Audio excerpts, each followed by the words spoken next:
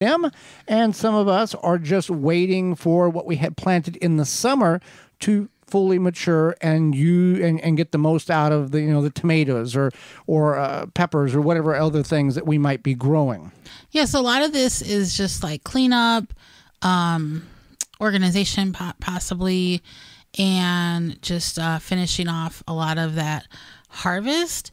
So one of the things that you could be doing that is not necessarily one of those is planting different bulbs or garlic. Garlic is a staple in our garden, and you can certainly get some from jungseeds.com. Use coupon code TG23 to save 10% on your orders at jungseed.com. That coupon code is 10TG23, 10TG23. You can also get it from farmers market or local garlic suppliers in your area. And it's very easy. You're going to plant it now, and you're going to harvest it late June, early July next year. So keep that in mind. Also, the bulbs you're going to plant now, and you'll see the beauty next spring. Right. And that's one thing that I always encourage people to do is think about, what you can plant now, what you can prepare now to prepare for the spring, whether it be the garlic cloves or the bulbs, or even just doing something where if you have maybe perennials that you want to separate, that's often done in the fall, or you cut down your berry bushes, your raspberries, and then that's a common thing. I think even roses get cut back in the spring or in the fall. Yeah. And then you can do certain bug protection if you know that, there might be a possibility of insects that attack your XYZ in the spring. You can wrap those things, put covers down, what have you. If you have problems with tomato hornworm, here's a good time in which you can help decrease the likelihood. One, include bird feeders in your garden. That works wonderfully in order to keep that population of tomato hornworm down. Secondly, if you have been infestated with tomato hornworm, you want to take wherever your tomatoes was planted currently, you want to remove them, and you want to dig the soil, spade or till. What happens is the larvae of these tomato hornworms will bury themselves, or they'll bury the larvae at a certain depth in the soil so they can overwinter properly, emerge next spring, and do havoc again. By disturbing the depth in which this larva is sat in the soil, you will increase the likelihood of diminishing that population by 90%. So keep that in mind if you have the problem, and try not to plant in the same general area next year as you did this year, even with the soil tillage. Right, absolutely. And then some other things you can do is obviously rake up the leaves, and you can cover the garden. This might be, now or late October, whatever it may be, but as you get those leaves, cover up your garden. Don't put them in the street. No, don't put them in the street. If you have a shed, if you have a greenhouse, if you have an outbuilding that is used for gardening, maybe you want to tidy that up. Maybe you want to reorganize something. Maybe you want to go through whatever. What tools did you say in April, May, or June? I can make it through this year with this tool. Yeah. They have sales on tools in a lot of places right now. Now might be, or here's the other thing, and I know we're all getting up in age, and getting a belt or a hat for our birthday is not the most enjoyable gift, but asking for a specific garden tool might be more of a mental boost than going, oh, another belt, wonderful, thanks. I agree, and I do try to think of those things because I have parents who are older, they don't do much shopping online. And they have so many belts. And they... And they could go to a big box store or a local garden center or where have you, or even like I'm an outdoorsy person in an outdoor store, and I think about things that they can actually go purchase. So if you have a pond, there's maybe auto maintenance for that. And then if you want, and most people will feed their lawn in the fall. That's a huge thing.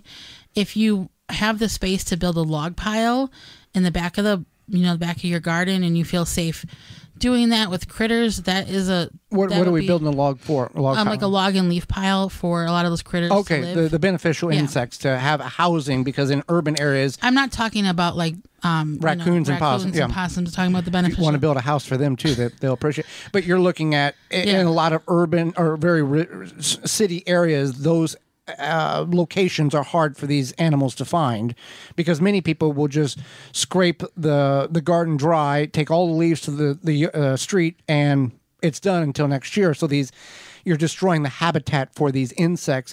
There's good and bad ones that are going to habitate in these or over winter, but it's the balance. You can't have all good or all bad. You need a little bit of both. Right, exactly. But if you have too many all bad and not enough good, you're going to have a problem. You're going to have to use some type of additional assistance in order to get everything back in check. Yes. And then anything like hoses, what's it called? Irrigation system. Drain your irrigation system. If we're going to shut ours off soon because we don't need to use it anymore. But what you can do is if you've got an underground, we've got a main line that goes from the house all the way through the garden. It's like 6 inches below ground. It's a 1/2-inch PVC black pipe. And then off of that comes the feeder lines, and they go up in the raised beds. This is all from dripworks.com. So at the end of the season, we will take and disconnect it off the house. And we have a vacuum that blows air in addition to sucks dirt. So we invert it to where it blows air, and we duct tape it on the nozzle onto the end of the hose that was going to come out of the house. At the end of our feeder line, we have a clamp in which we can release, and it allows the excess water to drain out. So we run that vacuum for about 10 minutes to blow as much water out of the line as possible, because if you leave it all in there, it will freeze and it will bust. So by pushing that air through, there's going to be residual water in the drip lines, but the way we do it and the way we've done it, there's not enough there to damage any of the emitters over the winter. When we hook it up again next spring, everything functions. We're just blowing out the majority of the water. You're never going to get everything blown out perfectly. Right. So the hoses and then the water, rainwater? Rain barrels. Rain barrels, thank you. Could not think of that word. Rain barrels, you want to drain those, and then any sort of water, whatever, so that if it freezes, it doesn't cause you problems. And then if you have anything like the bird boxes, bird baths, unless you have like a heated bird bath situation, anything like that, you want to make sure you get taken in. And then we talked about the lawn feeding, which we're guilty of this. Either you clean your greenhouse out or your lawn shed out. Or at the end of the season, there's a certain mentality of going, okay, it's cold, we'll deal with it in the spring, and you shove everything in, and you just hope the door closes, and then you'll deal with it next spring. And that's the way we've done it before.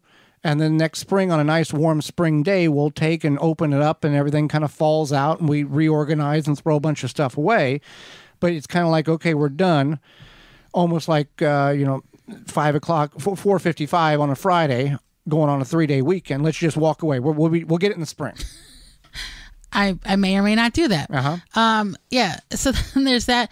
If you live in, maybe you have some balcony plants or container plants that you bring in the winter, take care of that. Or maybe you put them in a corner and kind of insulate them, whatever you have to do there. And then there's some different houseplant maintenance that you could do now or as it gets into winter, but whether it be to feed those houseplants, separate them, check for any sort of bugs or problems, things like that. A lot of times, when people do certain outside jobs, they do inside jobs at the same time, even something like cleaning their windows. It becomes a habit, a routine that is part of the two things together. If you have some herbs that need to be harvested and dried, you can do that. Obviously, you want to harvest anything that is out in your garden that you will utilize.